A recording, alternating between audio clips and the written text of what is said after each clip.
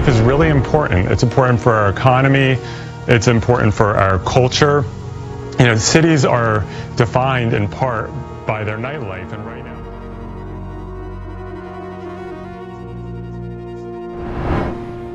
23 other states allow alcohol service, either statewide or city by city, past 2 a.m. and the sky hasn't fallen. It's worked out well, and we want to try that here. And the reality is, not everyone works at night.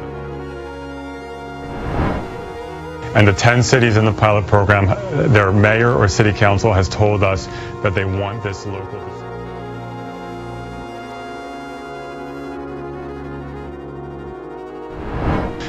There is no evidence that extended hours increases drunk driving.